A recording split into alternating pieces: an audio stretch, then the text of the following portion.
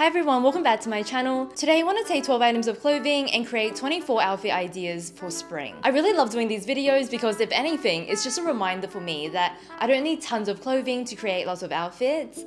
And it's also a great chance to be a little bit more creative with my pairings and put together pieces that I may not have otherwise worn. I'll be sharing in today's video as many style tips as I can and just talking you through the thought process so that you can go and recreate these in your wardrobe. And I've specifically chosen out fairly simple pieces that you can definitely dupe and recreate in your wardrobe. I'm so happy today to be working with Majuri again. So I will be using the jewelry pieces to accessorize my 24 outfits in today's video. Let's start off today with what is in my 12-piece capsule. The first item I chose is a simple tank top. I've had this in my wardrobe for ages, but I didn't wear it often because I felt like it was too long. So I just took my scissors and cut off half of it.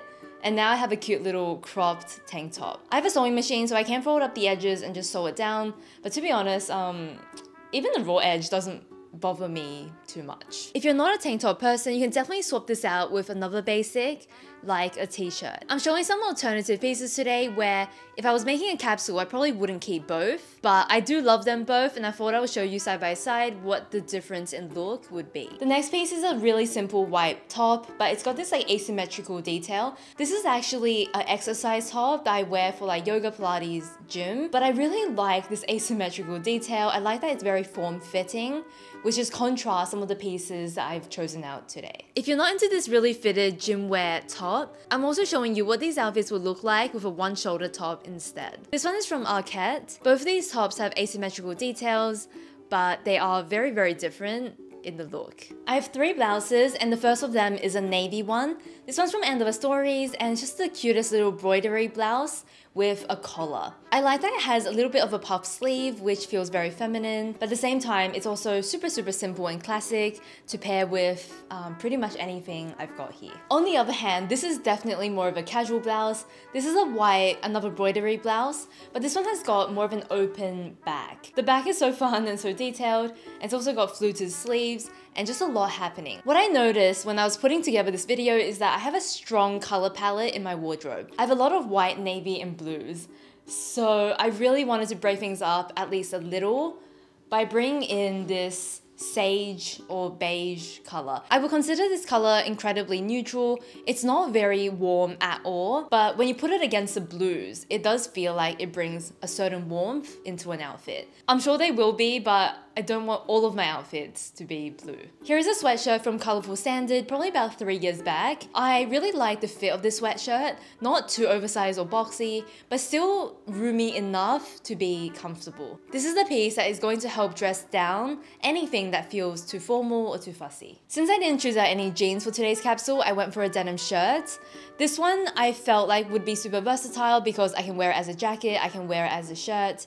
So I could see that there were quite a few ways to wear this, so I brought it into this capsule. The sweatshirt and the denim shirt are both ultra casual, so I've chosen out the Sazam Betty knit to be a more versatile item. This item can be worn, of course, casually, but it also looks more put together than both of those pieces. So we're just adding a bit of versatility with this jacket. This is an incredibly kind of simple and plain edit right now, so I wanted to add in a stripe knit. Not only do we have the stripes, but we've got some button details, and a stripe for me is an absolute must. I feel like all year round, so this of course is included. I chose out 3 bottoms and I really paid a lot of attention to not choosing the same shape. So not choosing 3 pairs of trousers or 3 slip skirts. I wanted a variety. One of the pieces is a floral skirt and this one is from Garni via The Outnet. It's got green, blue, red and pink on it. It's got a lot of colors that are also maybe slightly clashy, I feel like, together. It's a really beautiful shape, a very fun print,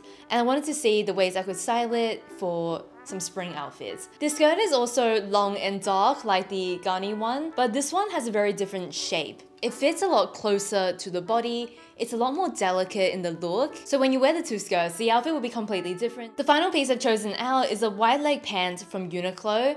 A pair of wide leg trousers is also in my year-round capsule, and I felt like I had to include at least one.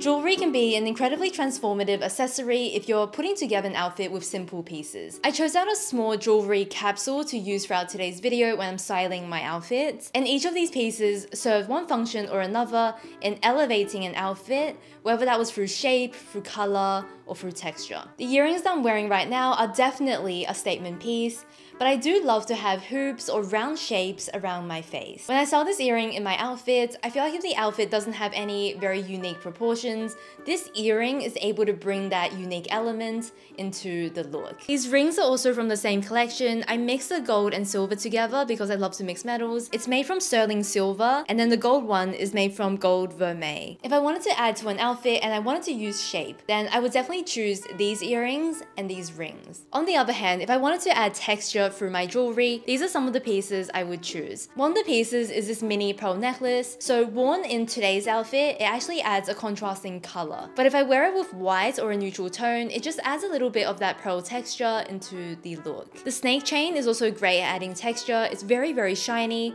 And if you look up close, it's got this like textural design on the chain as well. We've also got these larger pearl hoops. Because the pearls are more on the irregular side, they add a lot of texture into any outfit. So these are also one of the pieces that I love to use. And then finally, one of the ways that I love to use jewelry is to add color. So that's where this beaded necklace comes in. It's got a stunning combination of red, gold, black and white, and this just adds that pop of red into any outfit, and it's something that I've been using a lot in my outfits. It's the same reason why I've been wearing this emerald ring. It just adds a little bit of green into more neutral looks. You can use jewelry to add shape, to add texture or color into any outfit. And I repeatedly use my jewelry in today's video to help complete my outfit, as you're about to see. If any of these pieces catch your eye, I will have them linked down below, as well as my 10% off code for your first order. For my first look, I'm pairing a really fitted white top with my floral skirt. And throughout the day, I often have slightly different variations of a look. In the morning, I might be wearing this look with a sweatshirt because it's colder. During the day, I might take it off, throw it over my shoulder,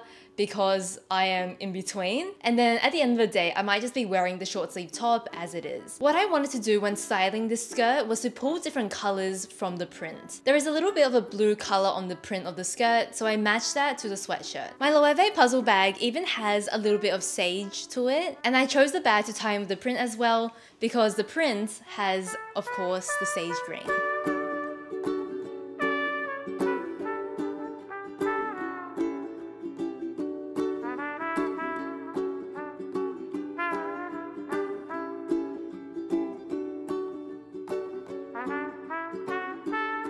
I like to keep my outfits realistic. There are definitely days where I want to wear sneakers and maybe go a little bit more comfy loungy with my top.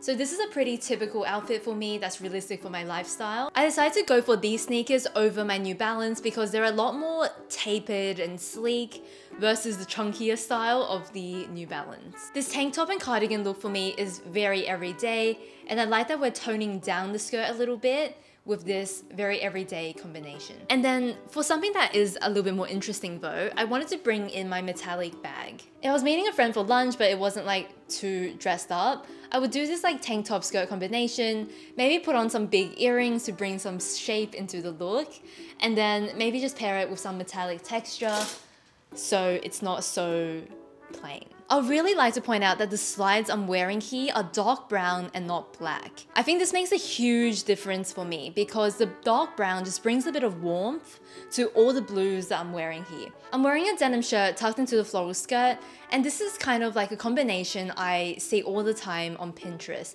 Denim shirt and florals. The next look I feel like could be a little bit too much, but I learned this trick from Amy Smilovic, the founder of Tibi. I did it during a summer holiday once in Bali and I really liked it. It's where you take a shirt and you tie up the ends. You get these little like knots at the end of your shirt, and it's just another way to wear a simple shirt. For me here, I felt like if I wore the shirt as a jacket, it was a bit too long. So this was a way for me to cinch up the jacket and make it cropped. I feel like I'm gonna put myself on a little bit of a ban in terms of navies and these like medium muted blue tones. I clearly gravitate towards it, and I feel like there's just enough of it now. In this outfit, I wanted to pull out some of the sage colors on the print of the skirt. So I pair it with my little wrap top. This wrap top is quite voluminous. So with this skirt, which also has a little bit of like ruffling, I feel like it could be a bit much, but because it ties in really tightly at the waist, and because I just really wanted a color that wasn't blue, I still think this look is very fresh in the color palette. About a year ago, I came across a girl styling stripes and florals on Pinterest, and I've been recreating this look since then. It's one of those looks I started off recreating, and then it became like a permanent rotation combination in my wardrobe. So here, I just feel like it's so fun to pair these things together. And then I also really like adding the white t-shirt inside the navy top. That simple collar showing brings a cleanness and a simplicity, I feel like, to a very maximal combination. This look is funny because I actually put on this navy top to tell you guys I probably wouldn't do, you know, embroidery with the skirt because they're both feminine, but I put it on over the white t-shirt and I actually quite like it. I think I would wear this. My next little set of outfits are styling the wide leg trousers. Hey guys, so after filming this video, I feel like I made a bit of a mistake choosing out the trouser. Because I chose out a lot of tops that were either voluminous or more structured, if I pair it with the wide leg trousers made from that thicker fabric, it actually feels too bulky. So instead of all of these outfits, I want to show you side by side what they would look like with the Uniqlo trousers, and then what they would look like with a linen trouser that is lighter and more flowy. I'm always learning more about my personal style, and this is just one adjustment I wanted to make so I like the outfits more and so they feel more balanced. Why I chose this tee is because I could wear it like this. It's very form-fitting and it contrasts the pant really well. I use my accessories to bring some softness and balance into the look. So I've got the little silk scarf, firstly tied around my neck, and then for another look, I would tie it around my bag. These are just little ways to use the silky fabric to make the look feel maybe a bit more delicate, less boxy.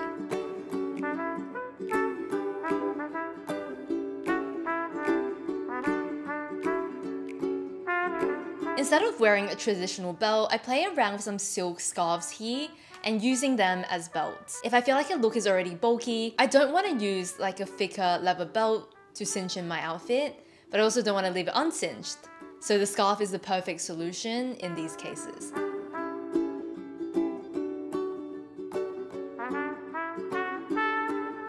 I've had these loafers in my wardrobe for quite a while now, and I don't really feel like I've worn them enough because I'm just like not super sure how I like to wear them. Since we've got the oversized pant with the chunky shoe, I just use the fitted tank top to bring some proportion in. In spring weather, you probably won't leave the house without a jacket, so I've gone for my smallest, most cropped jacket, which is a Betty cardigan, over something like a sweatshirt or over a denim shirt, both of which would completely overwhelm, I think, this look. I'm styling the denim shirt with the white trousers here, and it is a bulky look, it is a boxy look, so I've tried to make the best of this combination with these small details. Fin belt that matches the color of the pant, so we're not breaking up any lines, and the fin belt is a lot less overwhelming than a medium or thick belt would be. My favorite thing about this look is how realistic it is and how much I wear this combination in real life. I like using the pop of color in the shoe here, and I also, of course, like the t-shirt on the inside. Finally, we've got another really realistic look, this time with a sweatshirt instead of the knit. I feel really good in outfits where maybe I'm wearing something really simple and loungewear inspired, like a sweatshirt, and then I pair it with something that's the opposite, like a tailored trouser.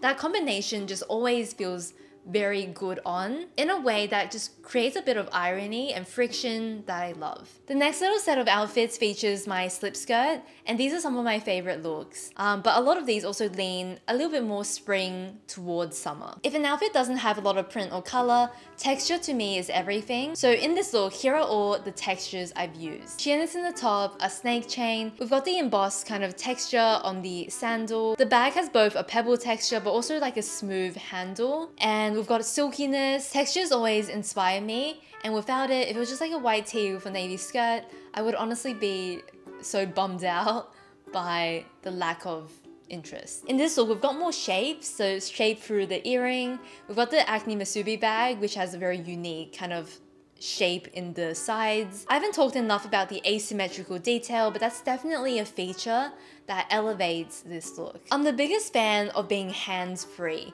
I usually wear a mini bag, so if I take off my jacket, I gotta hold it.